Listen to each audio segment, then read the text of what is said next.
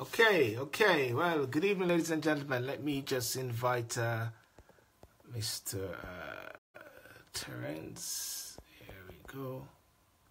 1, 2, 3.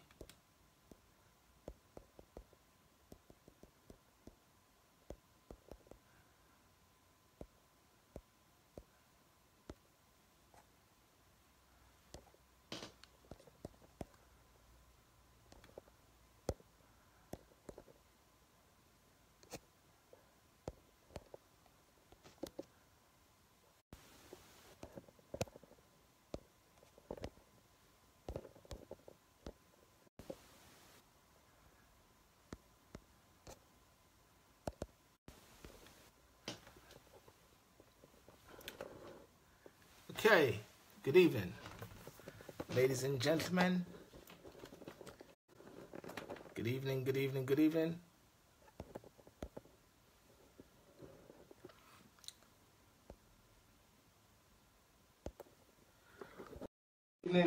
ladies and gentlemen. Good evening. Well, I'm just going to go straight into this today because of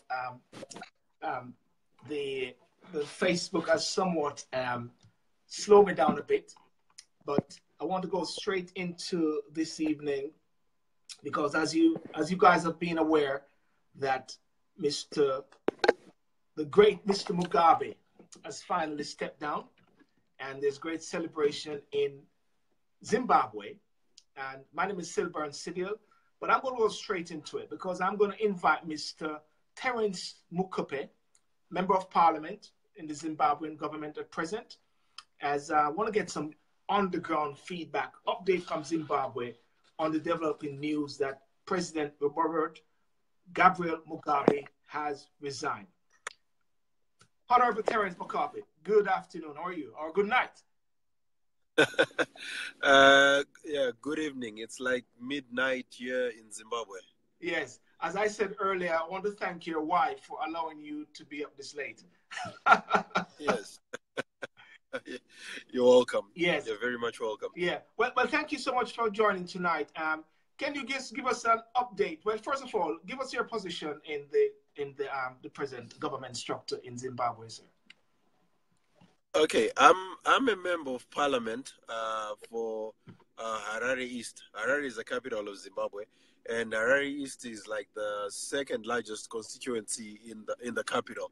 So I'm a representative of the people of Harare East in the Parliament of Zimbabwe, and I also double up as the Secretary for Information and Publicity within ZANU-PF for the Harare province.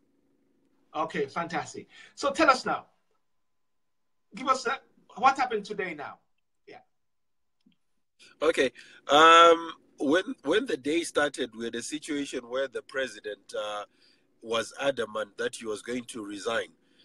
So as Parliament, we had made up our minds that like whether he resigns or not, we were going to go ahead and impeach him. So earlier in the day, the president had made an invitation to the vice president, to say the former vice president Mnangagwa, asking him to come over and have talks with him. And Vice President Mnangagwa had refused to come into the country because he was fearing for his security. So we went ahead with the impeachment process, and as we were carrying out the impeachment process, halfway through it, we then received a letter from the president where the president was actually resigning. Yes. So with the resignation, we actually have an interesting situation in Zimbabwe. We don't have a president. There's actually a vacuum right now. So come tomorrow, the speaker has said before the end of the day tomorrow, the new president has to be inaugurated because we can't continue with the vacuum. And I think when we made the constitution, we never anticipated we'd have a situation like what we've just had today. Yeah, because this impeachment process was like the first, isn't it? This is like the first it's ever happened. It's the first one that has ever happened. And I think, if I'm not mistaken, in Africa, it's probably the first one. It's the first one. I know in South Africa, they tried to do it, but like it failed to even go through the motion stage. We managed to to go through the motions, and we managed to go through the motion, and we're actually debating the motion. And if we had gone ahead with the motion, I can guarantee you by tomorrow you would have been impeached. You would have stopped being the president of the country. So what we're seeing to getting, Terence, is this, that Zimbabwe somehow has shined a light as to how things can actually happen in Africa, because that's why they keep saying about bloodless coup. I call it a coup de love. Not that's what I call it, a coup de love. I think I need to correct that statement for you. Yes, please. Firstly, it was not a coup. Okay. I think that's one thing I think that we have taught Africa, that it's possible for the military to intervene without them staging a coup. Because when the military intervened, it intervened according to the dictates of the Constitution. Because the Constitution of Zimbabwe says that the Zimbabwean military establishment is there to protect the people, to protect the land, to protect the constitution of the land. So the first thing that the military realized was that the constitution of the land was being violated by the First Lady and everyone around the First Lady. So they intervened to make sure that they restore the constitution of the land. Yes. So that's why from day one, they say that this is not a military coup. The president was still the president, but they were restoring order. So I think it's a lesson. It's a lesson for everyone. It's something that's unheard of, when the military steps in, where they could easily have taken over power, and we could easily have had a general saying that he's now the leader of the country. But he didn't do that. What the military said is that we are going to make sure that the constitution continues functioning, the courts continue functioning, parliament continues functioning, all the arms of state have to continue functioning, and all we're going to do is to make sure that the constitution is restored. So this is a great lesson for everybody, to say that not all military men are bad, and they've actually shown this in this country, that like the military can be one with the people. Fantastic. Well, ladies and gentlemen, if you're just joining, I have the Honorable Mr. Terence Mukupe, who is one of the members of parliament in Zimbabwe, who is joining and sharing with us as to the developments on the ground. If you don't mind, if you just press share at this present moment, and invite your friends and family. And plus as well, if you want to ask any questions for Mr. Mugabe in regards to Zimbabwe, please let us know. You see, Mr. Terence, one of the things that people are saying is that there's this issue about leaders, especially in Africa, sometimes not knowing when to step down. I believe South Africa sort of showed a template there. And what we had here is a 93-year-old, I call him a hero, really. That's what I call him. You may have seen my note, which I put up there. But are we setting out transition plans, succession plans for future leaders from what has happened, sir? I think what you have to realize is that almost every founding father in Africa has always had problems with letting go of power. Yes. I think there's some paranoia that's attached with all the founding fathers. You know, I can talk of, you know, the Kenneth Kaundas, the Julius Nyereres, you know, you talk about the Sekou Toures, you know, almost, you know, Kwame Nkrumah. They all face the same problem. But like what you then realize is that, like, I think Mandela was unique, and because he's one of the few founding presidents in Africa who was able to let go of power and have a proper succession, right? Yeah.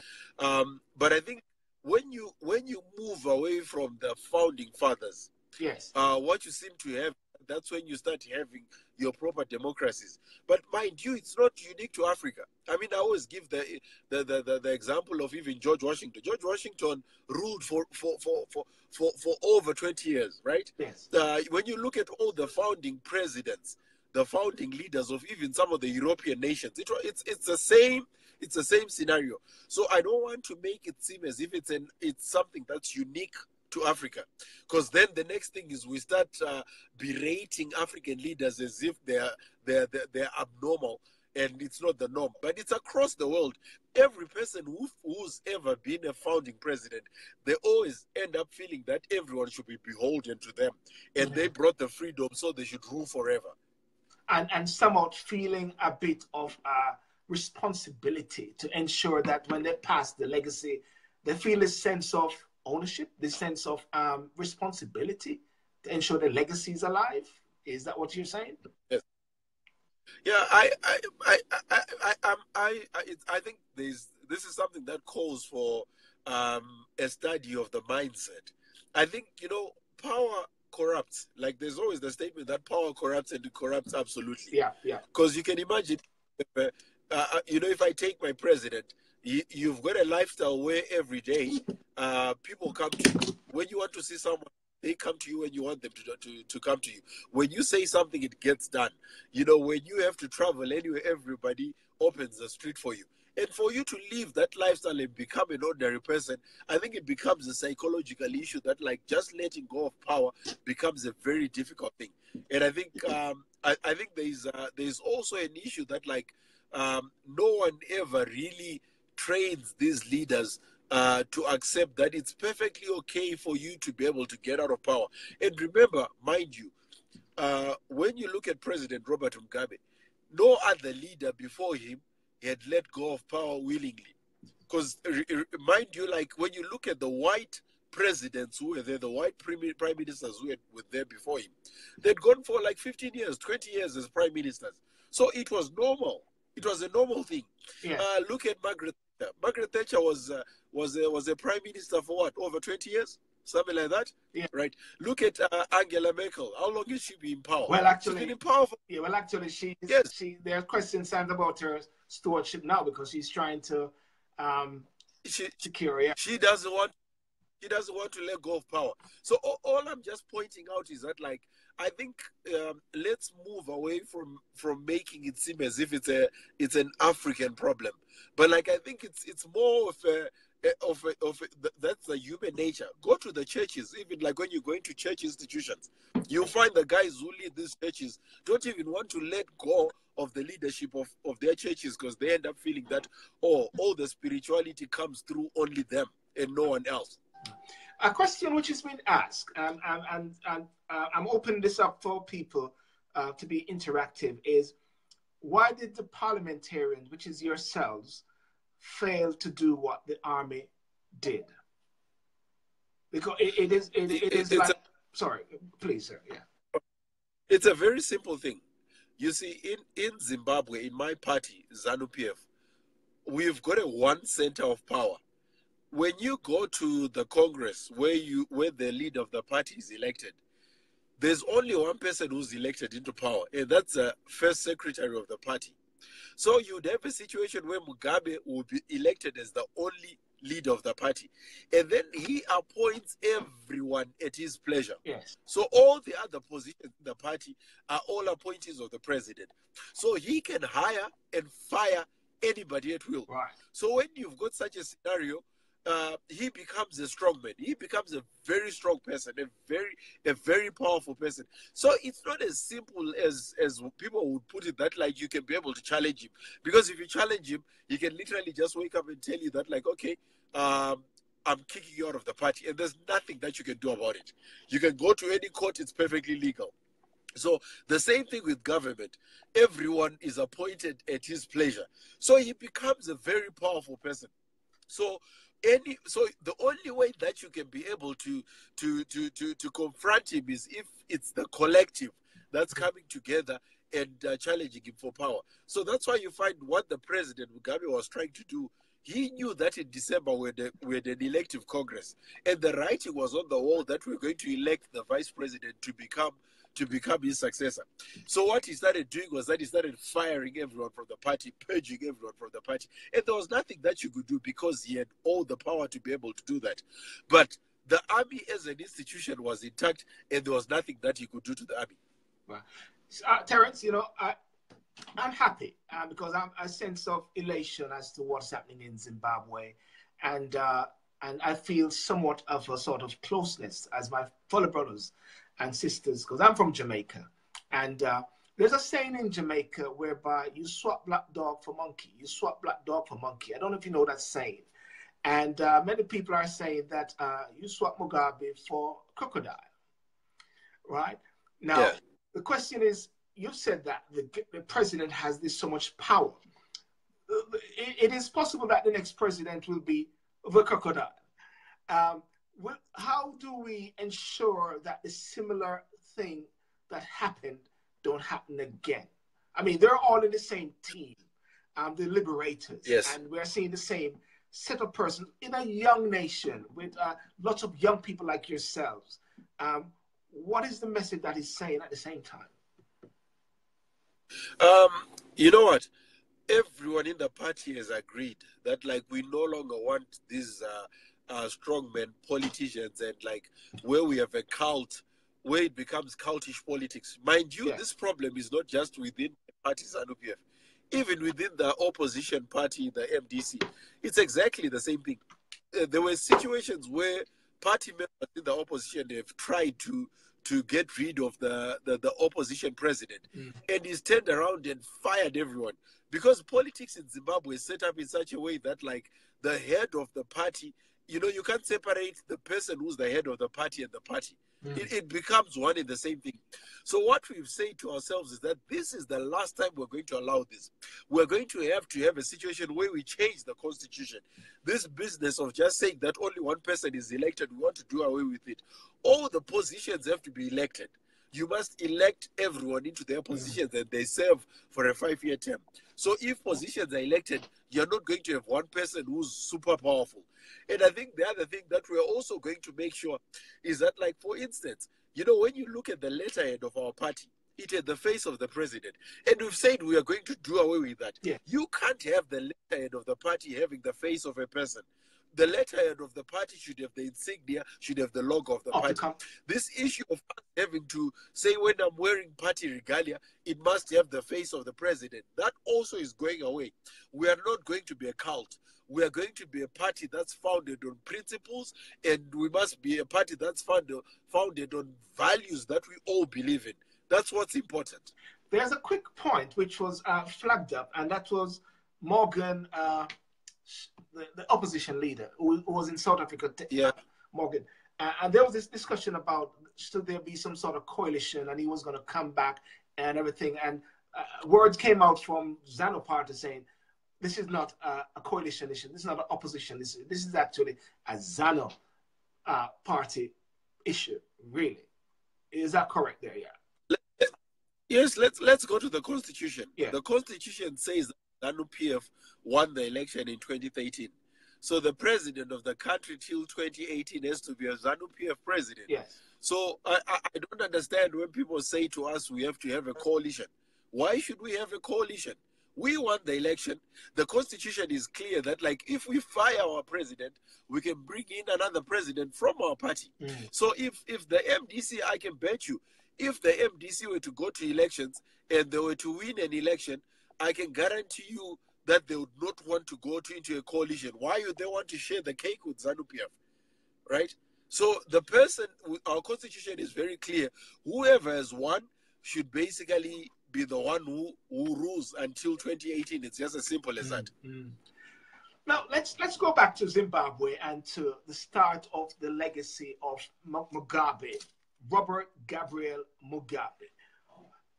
It's a love affair at the same time. The people of Zimbabwe love him, and someone might misconstrue the celebration that he's gone as one that he was this evening. But there's a love affair with Mugabe, isn't it? What will be the legacy of Mugabe, Sir Terence?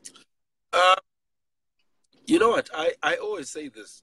The president was in power for 37 years. Yes. When you're evaluating the president, you have to look at everything in its totality from 1980 up to now.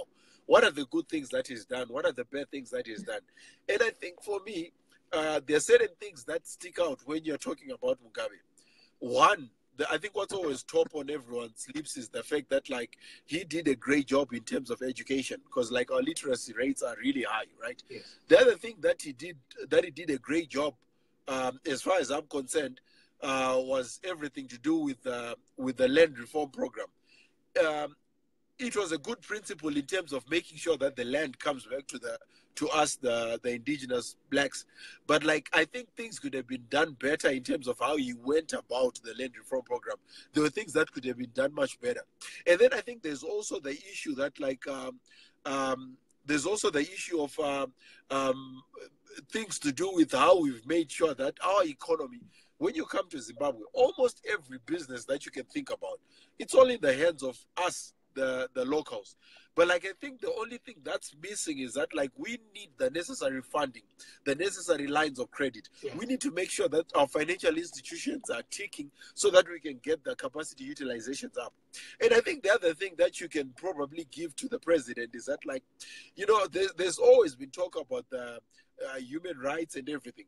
But like, I can tell you this, people are free to express their minds in Zimbabwe. You can say what you feel, you can do whatever it is that you want to do in Zimbabwe.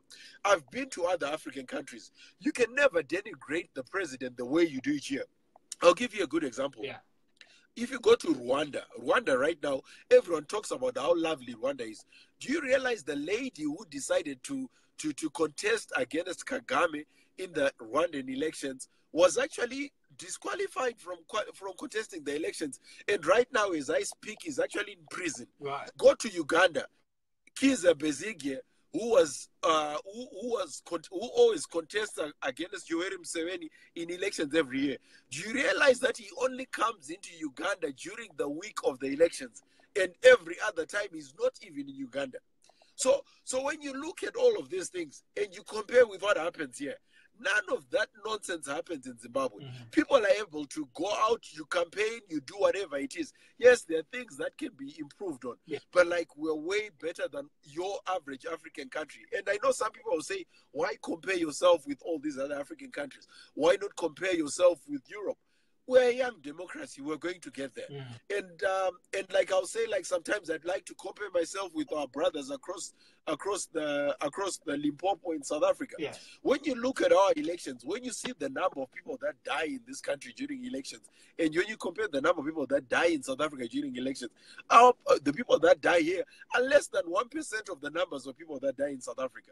So sometimes you notice that it's the propaganda that was around the person of Mugabe that made it seem as if this country has become such a bad place and such a pariah state. If anything, I would want to believe that President Mugabe gave us that freedom. But I think the problem that we had with them was that he was failing to realize that at 93 years old, you can no longer continue going. Mm-hmm. It was time for him to retire. He had a crazy wife as a first lady. And I think that was the cause of most of the problems that we were having in this country. Is she out of the country, or is she still in the country, or what? What's the situation with her? I think the army said they were protecting the country and getting rid of some of these individuals or these criminals around the president. The president and the first lady are still in Zimbabwe. What I understand is the two main culprits that everyone wanted to see in prison managed to skip the country. That's Jonathan Moore and Xavier Kasukwere. They managed to skip the country, but like, I think wherever they are, we're going to eventually hunt them down and get hold of them. Mm-hmm. Someone said that they were sort of given a level of caution because a couple of days ago we had the situation whereby everyone was expecting Mugabe to resign, and when he didn't resign after that long speech, and it not makes sense we dissect the speech now because it's somewhat a bit irrelevant now when he said the progress of the progressive or whatever like that. But you could see the deflation, how people were deflated when he didn't step down.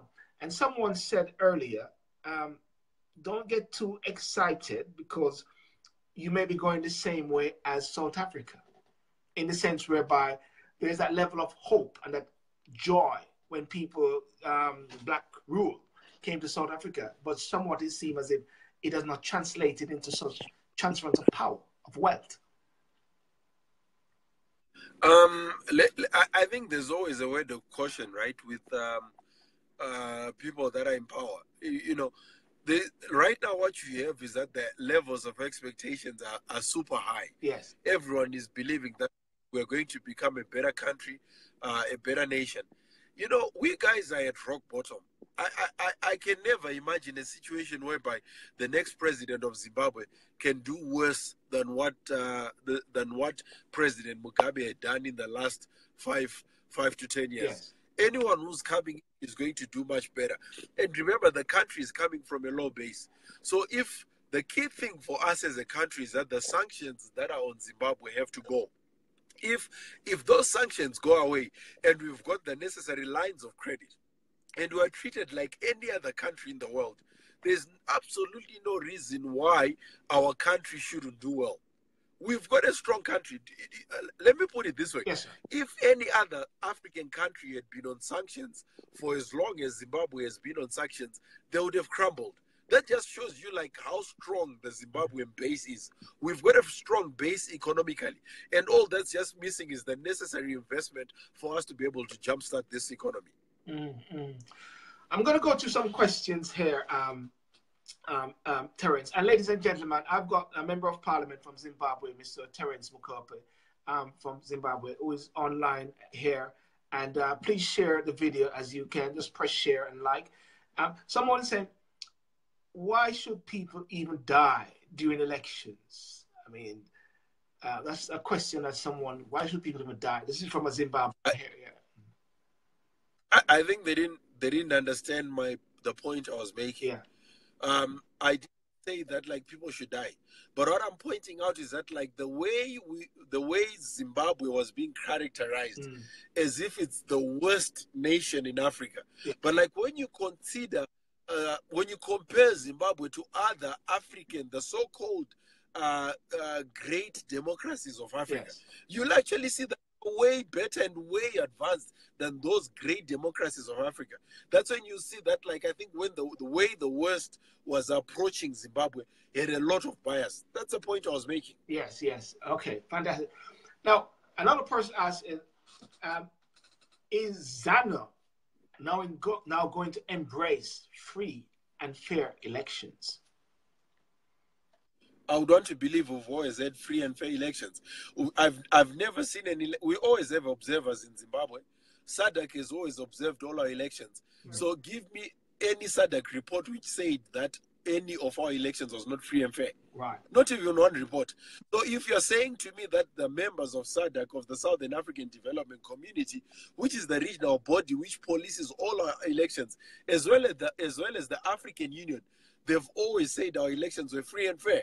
So I don't know where he's getting that like, when are we going to get free and fair elections? You see, the problem is that like when people are from the opposition, if they don't win an election, the first thing that they do is they start crying out that like, oh, they're not free and fair. They start calling elections not free and fair before you've even gone to the elections.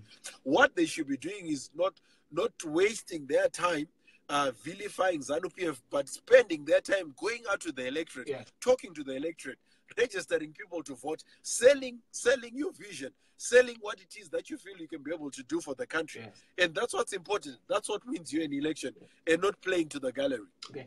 Well, one of the things that I want to do, and I'm not going to keep you much longer, but I'm just going to go moving forward now. Like someone said, which is a good way to move on to this, we have resources, knowledge, and skills. So with the right investment, we'll be the lead in Africa.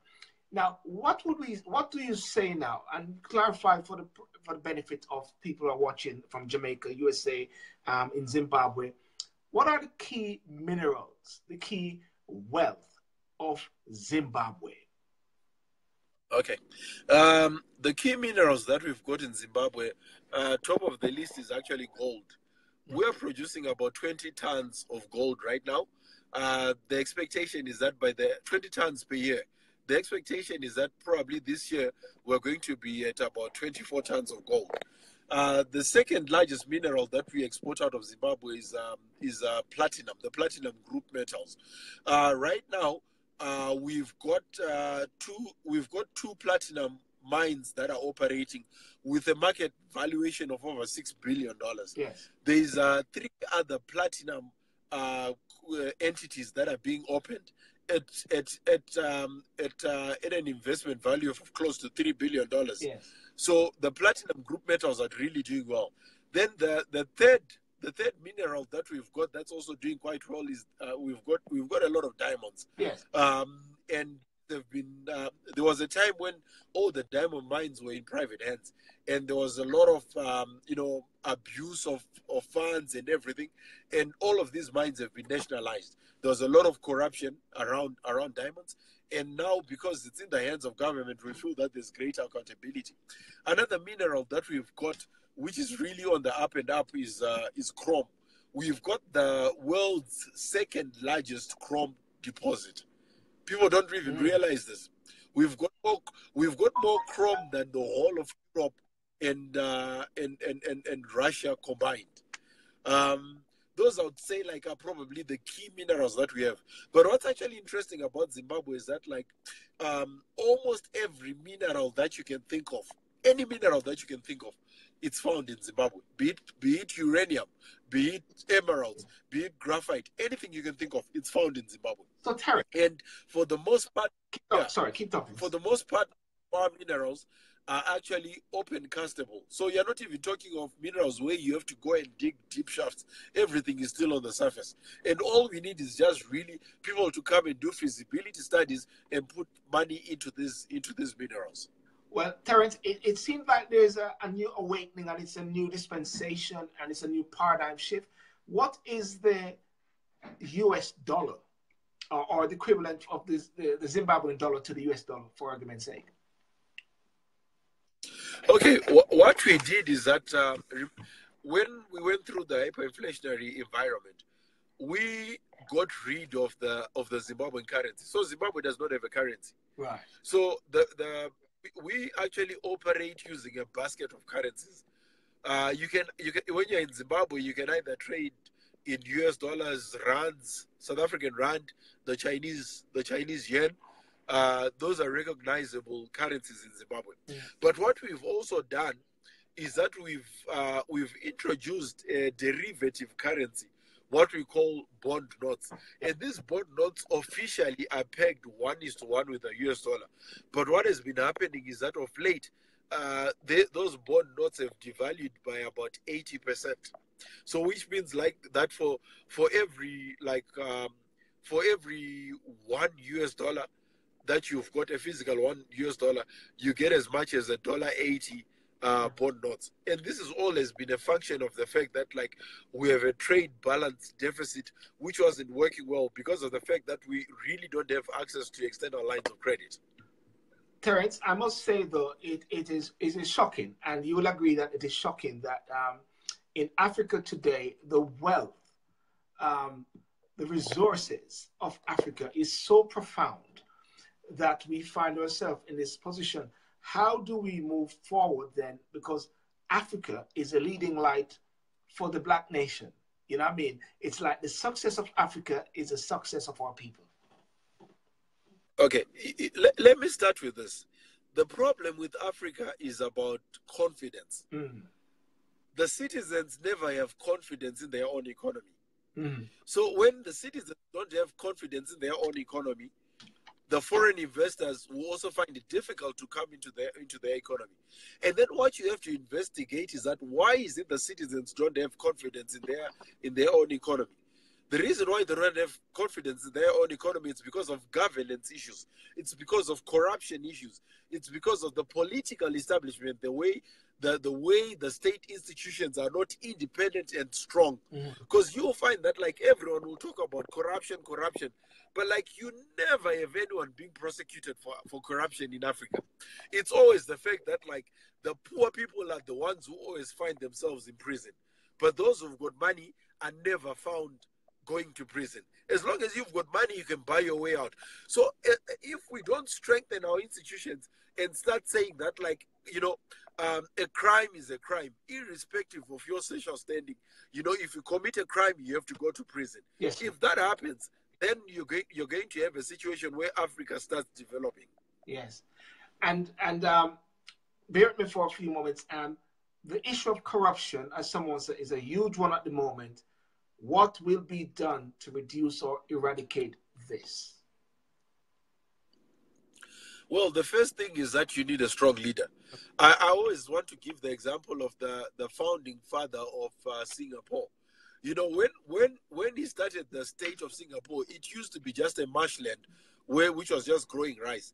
But the guy who took over Singapore, the first thing that he did is that, like, he basically put in almost like a Sharia type of law in place, where, you know, if you messed around, if you became corrupt, you know, you'd execute people. And I think that's an extreme end.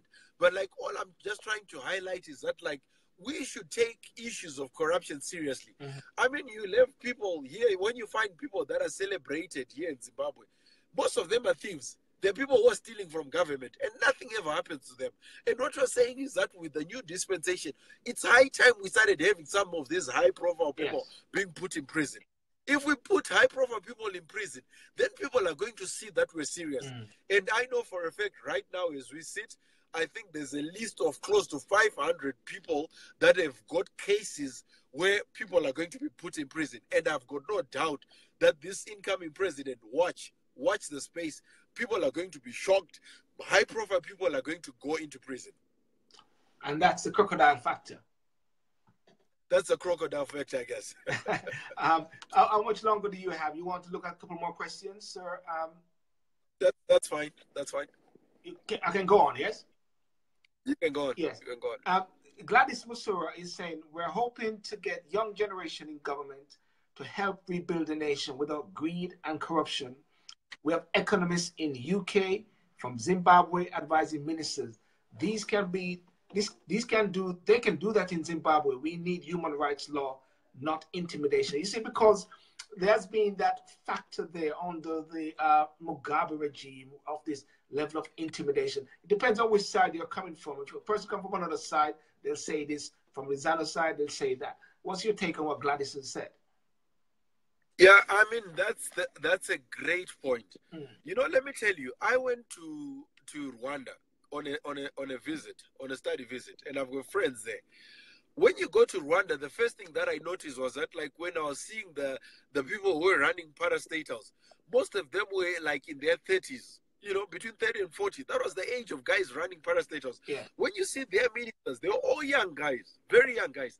And like all of them were like Harvard trained, you know, they've been to Oxford University, you know, they've been to New York University.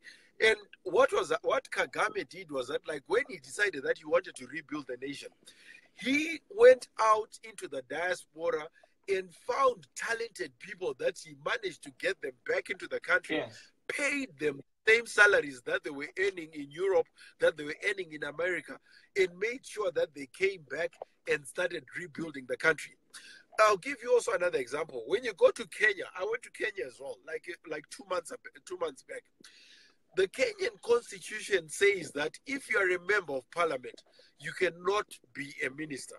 What that does is that, you know what, the president, when he decides to come up with his cabinet, he will actually go into industry. If he needs a minister of industry, you get someone in the ministry, or you get an industrial person who's not a politician, who will come and start running the Ministry of Industry. If he needs a finance guy, he will go into the financial sector and get a financial sector. Ministry of Health, he goes into the health sector. So we need something like that, where we realize that it's not an issue of repaying your cronies, repaying your friends. Because I think that was one of the downfalls of our president. That, like, you ended up having the Minister of Industry and Commerce being his brother-in-law. The Minister of Mines was also his brother-in-law. The Minister of Labor was his nephew. The Minister of Tourism was his brother-in-law. You end up having almost, it's just the entire family of almost every ministry. So you had to be related to the president for you to become a minister. Wow. And that's what kills us, because there's no way I can have all my family members being technocrats. What we're saying is that move away from sticking to your family members. It should become a meritocracy.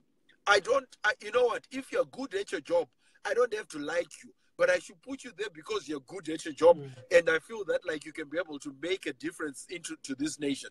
That's all that's important. Well, someone just said here then, isn't then a good reason then, Terence, for 2-term limits for presidents, like in America? Is that something that... we already that. Sorry, please, sorry. the Zimbabwe constitution has got a 2-term limit. The new constitution. Mugabe was running for his second term because remember the new constitution came into place for the 2013 elections. So 2013 was his first term. 2018 was going to be his second term. So any other president who's going to come in is going to be stuck with 2-term limits. Okay, so that answered the question. But my issue is this: if the president can have 2 terms, the problem that we have in Zimbabwe is that the people that run state institutions end up staying in their jobs for 20 years, 30 years. That's the biggest issue. You also need to say that if the president can have 2 terms, why shouldn't people running government institutions also have 2 terms? We should have term limits for everybody. As long as you are in a senior position in government at a certain level, there should be a term limit. I've got a guy who runs the banking surveillance unit at the Reserve Bank. This guy has presided over all the failed banks in Zimbabwe. Not even a single person has ever been prosecuted. And up to this day, he's still the director. He's still the director of banking surveillance. Why are we keeping such people? Why don't we retire those people? Why don't we introduce 2-term limits? So my take is that the president who's coming in, it's not for him, it's not an issue of fixing the economy. But I think his number one goal should be strengthening state institutions. Because if those state institutions are not strengthened, whatever it is that you're trying to do is going to be in vain. Wow. Well, that's powerful. Ladies and gentlemen, I've got the Honorable Member of Parliament of Zimbabwe, Mr. Terence Mukupe, who is decided to stay late in the night to have a chat with us because, you see, I saw you today on Sky News. Yeah. Yes. And I said to myself, yes, we were supposed to link last night and we got sort of mixed up with the time. I wanted to somehow see what happened today. And when I saw you on Sky News, I said, that's not fair. You have to come onto the Black Network. You got to be on SYLBOURNE TV. I'm glad you said that because sometimes we have to build. There's a move in the UK for Black empowerment. You know, the solution room. People are looking to see how Black people can empower. And when we see things like this happening in Africa, it's a boost because Africa is our motherland, Terence. And it gives us a level of excitement. I was in church on Sunday. We prayed for Zimbabwe. Well, we prayed for, it was an international day.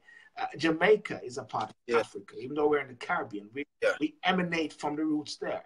So it is so crucial that this happened. And I can only speak words of encouragement. I mean, many people are elated. Not just the eyes of the world is upon Zimbabwe at this moment. But there's a question which is being asked now.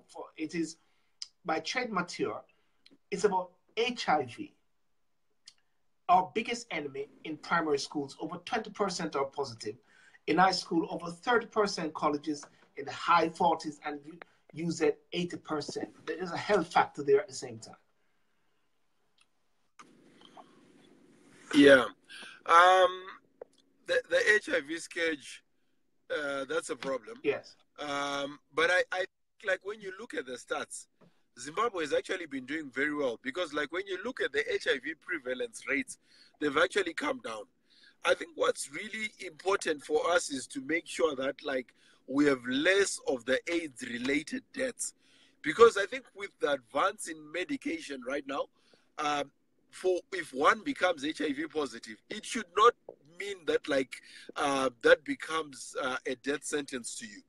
You know, I come from a situation that like my own mother actually died from HIV related disease.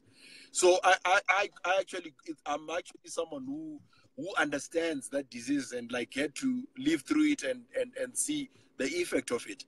But like all I'm just pointing out is that like the government together with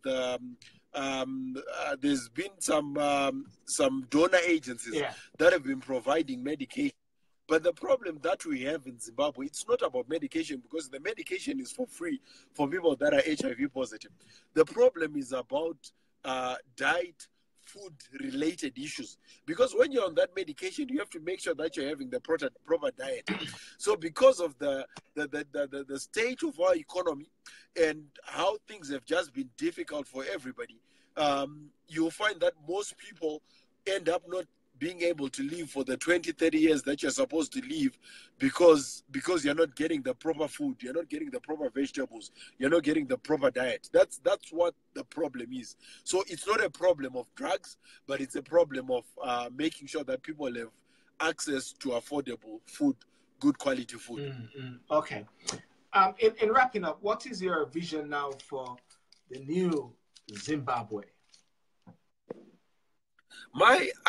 The thing that I really liked about what happened was that for the first time, all Zimbabweans came together and they realized that it's no longer a ZANU-PF thing, an FGC thing. The first thing that matters is that we are all Zimbabweans. We want the same thing. We might have different ideologies. We might have different views of how we get to the promised land. But mind you, we all want to get to the promised land. So I would actually prefer a situation where people stop becoming couch politicians or Twitter politicians or what I call WhatsApp politicians and start getting onto the ground and start working. It's very easy for anyone to become a critic and criticize everything that we're doing and criticize everything that politicians are doing. Get out of your comfort zone. Come and join us. If you look at myself, I'm a Wall Street trained banker. I went to the best institution in university-wise. I was on a six-figure salary, and I basically left that behind me because I wanted to make a difference and to rebuild my nation. And I came to Zimbabwe on a mission saying that I'm going to change things in my country. I can't leave the destiny of my country in the hands of other people. I could have chosen to stay in America, eating caviar every day, enjoying jazz every day. I actually miss listening to blues and all of that. Yes. But I came into the trenches to change my country, to make sure that it becomes a better country. And guess what? I'm happy that I've played my part. My life was in danger. I almost lost my life because I challenged the establishment. I challenged Mugabe. I challenged the status quo. And guess what? It has paid off. Now we've got a new dispensation. So all I'm just saying to the people in the diaspora, you've got a role to play. Don't say that because you're there, you can't have a role in Zimbabwe. Now is the time for you to be able to say, hey, what you're waiting for, that inflection point is here. Come back. Let's rebuild this nation. No one is going to rebuild this nation except us, the Zimbabweans. So therefore, this is a call for Zimbabweans to come home. Come home. If you're not coming home, make sure that whatever money you're earning there, invest it in Zimbabwe. Make sure that if you're going to buy any real estate, buy your real estate in Zimbabwe. Let's rebuild this country together. I would say, instead of wasting your money there, bowling in London, bowling in the streets of New York, in the streets of Johannesburg, put your money to good use. Make sure that it develops Zimbabwe. Make sure that you sponsor a child here. I always give an example that, if you go to the rural areas, it costs you less than $30 to sponsor a child to go through school for a whole year. $30 won't even buy you a shot in downtown London, right? And I'm saying, what if you could then change your mindset and say, okay, let me change the future of some other Zimbabwean child. Then that's going to be a good thing. Come to Zimbabwe, buy real estate, put money into real estate. Let's rebuild this country together. So therefore, if myself or other persons in the wider African diaspora from the Caribbean, the USA or whatever, yes, you are saying there are opportunities which are going to be unleashed in Zimbabwe. You know what? You're coming off a low base, like I've said. Yeah. This is a country that was at the low base. Because it's at a low base, we can only go up as a country. Things can only get better. And I can tell you that, in terms of your rate of return on any investment here is going to be much better. I can tell you that, putting money into our stock market, you can be guaranteed that our stock market is going to go through the roof. Yeah. Take a chance on that. If you've got a portfolio of your stocks, where probably you're saying that, like, yeah, I'm willing to put 5% into risky assets. Then put that 5% into Zimbabwe. Buy some Zimbabwean stock on the Zimbabwean Stock Exchange, and you would have done your bit. You would have helped in rebuilding this country. I'm trying to go, but the questions are coming. Terence. It's okay. It's okay. He's going. Chinese. There's a lot of Chinese investors. You mentioned earlier about people are a bit scared of maybe wanting to invest, but at the same time, you got China, which is coming. Recently they said the general went to China and he was somewhat behind. China was somewhat behind this particular move. Is there any truth in that? And what is happening with China? Because, sorry, before you respond, in Jamaica, there's also this thrust by China, and people are very concerned about this. Like China is somewhat seeking to monopolize, colonialize somewhat the African diaspora. Yeah, you see, here's the issue. The Chinese model is such that, like, when they come into their country, into your country, they don't go into partnership with the citizens, but they go into partnership with the government. And what they will do is that they will come and they will build all this infrastructure for you, and then you have to then come up with ways of paying back for the infrastructure. So what's important is for your government to be responsible enough to make sure that the infrastructure that you're building, it's infrastructure that's beneficial to the nation. Because there's no point in them coming and putting up a multi-billion-dollar bridge to Norway. But like if they're going to come in and revamp your entire railway infrastructure, that's good, because it means that, like, your trade facilities are going to function well. Your mines, when they move their produce, are going to function well. So it's actually a good thing. And I think there's also the second way that Chinese people also come into African countries. The individuals, when they come into Africa, they don't come to really set up any factories. What they do is that they come and dump goods. That's the type of investment that we don't want, because when you're coming to dump your cheap goods into our country, what you're basically doing is that you're mopping up all the US dollars that we would have struggled to raise when we sold our tobacco, sold our gold, sold our diamonds into the international community, only for you to bring, a cheap slop or cheap t-shirts. That's something that we don't want. But what we're saying is that the kind of investment we want in Zimbabwe is a win-win type of investment, an investment that's sustainable, an investment that's going to impact on people's lives. That's what we want. Is the government going to move, as someone said, move from the let me just get this a second. Just get this question here that someone just asked. Is the government they're talking about these different farms which are being owned by different persons. Person owned 3 farms or so. After things were taken away from the white people, also, that's the place. Yeah, the issue of the farms is a big one. I'm a member of parliament. I've tried to get a farm for the past 2 years. I've failed to get a farm. But like people who were linked to the establishment, who were linked, close family members of the last president, would get farms like that. Right. The last president had about 17 farms. Wow. Right. So what we're saying is that those are some of the things we're saying we are going to have a proper audit of all the land. What we're saying is that, like, where people can show that they can be able to farm, you should be able to get farming land. And again, it's even the issue of, I know we're getting the question about those white farmers who want to farm. Even if you're a white farmer who wants to farm, there is enough land for everybody to be able to farm. But what we're saying is that this issue of having multiple farms, where you'd have people having 3,000 hectare farms, and yet, like, for the most part, all the land that they are farming is less than 50 hectares. Why would you have a 3,000 hectare farm?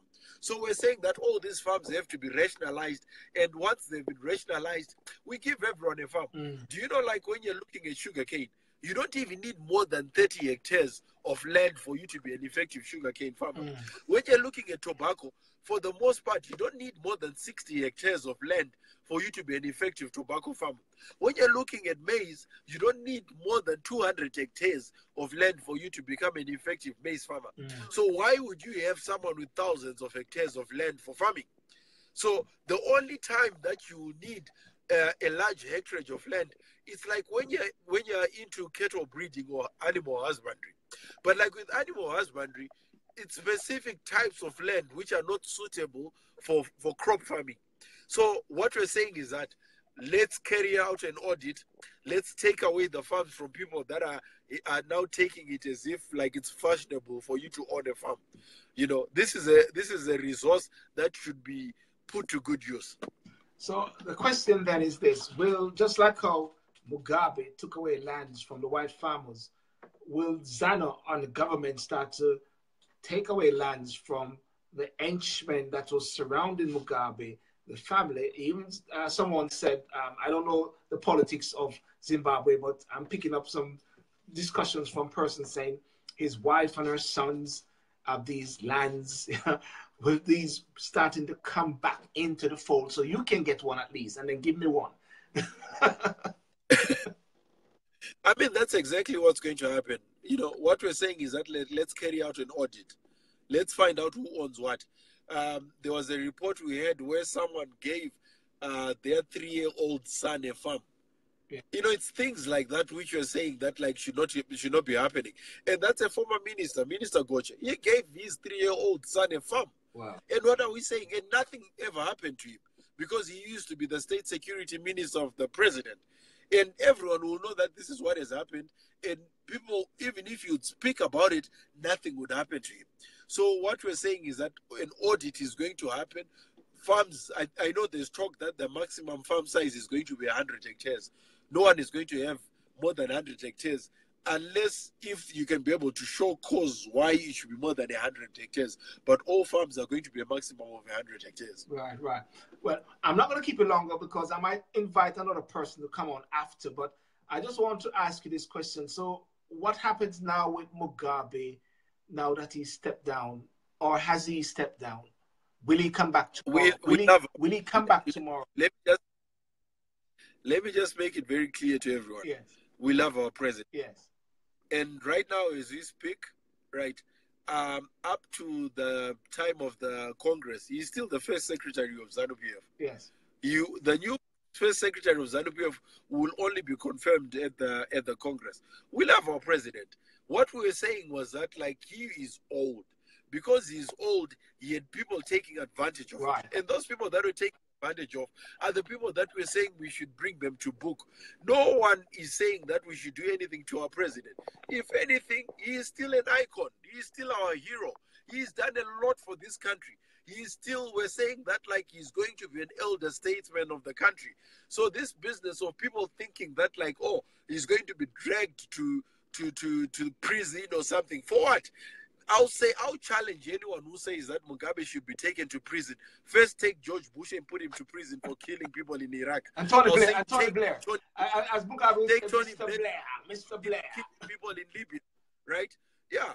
If you take those guys to prison, then I'll take Mugabe to prison. Why should we always be taking our African leaders to prison? For what?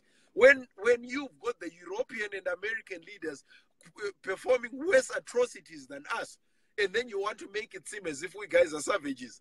No ways. Nothing is happening to our president. We're going to give him the respect and the dignity he deserves. He's going to enjoy his retirement. Well, as I said in the piece which I did, I see Mugabe as a hero, and I still see him as that. But the key thing is that leaders need to ensure that they have a succession plan, and leaders must make sure that they know when to step down. So young, new blood, fresh blood can come in. Someone just asked, what about the blue roof? Is it going to be taken? I don't know what that is. I'm just throwing that out. I don't know. Why would you take a blue roof? I mean, that's being petty. I don't know. Okay, I just showed that one. I don't know what that means. No, the blue roof that's where the president says. That's his personal house. Right. Why would you want to take away his personal house? That's being evil. Right. And I'll say to that person who say that he needs to go to church. Okay, well, Well, well, they are listening. They are listening, Terence. So, Terence, listen, I want to thank you so much for joining. Yes, I think, what time is it now? Is 1 o'clock, after 1? Yeah. Yeah. And yeah, it's after. I think I'll have to keep you as my Zimbabwean correspondent. Yes. And I would say we're looking forward to tomorrow. Tomorrow we're inaugurating the new president of Zimbabwe. Oh, that is Mr. What? I can't pronounce his name. Emerson Mnangagwa. Right. So Emerson is. I'm hoping it's Emerson who's going to be the president tomorrow. Right. So I shouldn't assume it's going to be him, but we're hoping it's Emerson who's going to be the president tomorrow. And I think that it will also come up with a new cabinet for the country. And so I would want to believe that cabinet, which is going to announce, will give people direction of what sort of president is going to be. And will Mr. Mugabe preside over the process to ensure the process takes place?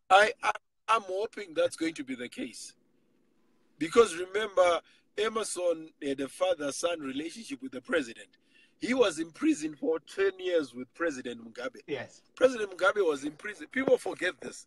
President Mugabe was in prison for 10 years. For 10 years, right? And during those 10 years, part of those 10 years, Emerson was with him in prison. And Emerson was schooled by the president. The president was Emerson's lecturer. Yes. And that's how he ended up getting his education. People don't realize this. So I would want to believe that whatever the case is, there's still no love lost between the two. All that Emerson was saying is that, like, I love my president, but my president should realize that it's time for him to rest. Right. And it's time for you to rest. For me to rest as well. Well, listen, it was thanks for sharing that and the heart of Zimbabwe. Ladies and gentlemen, Mr. Terence Mukupe, who is Member of Parliament in Zimbabwe. And thank you so much for sharing. And our heart and our blessings go with you and Zimbabwe. I don't think I'll be able to sign off because a couple of persons might want to do a rebut. Okay. I like to get the average man on the street. Moral Harrison is saying, the people I'm seeing jumping up and down the street seems overdressed and well-fed. That's in the city. Yeah. And we need to talk to the new president, ASAP MP. And I trust also that the direction of the country will be one which is the 2 terms, one which whereby an effective succession plan for young leaders like yourself, growing up, and also, most importantly, that the lands are distributed effectively and I can get one. Yes. Okay. Yeah, that's cool. There's always room for another brother. Yeah, and also I would say to people in the diaspora who are listening, there's an invitation which is out there for us also to invest in Zimbabwe. We used to run a joke sometimes, Mukupe, that if you want to be a millionaire, just go to Zimbabwe and it can be done instantly.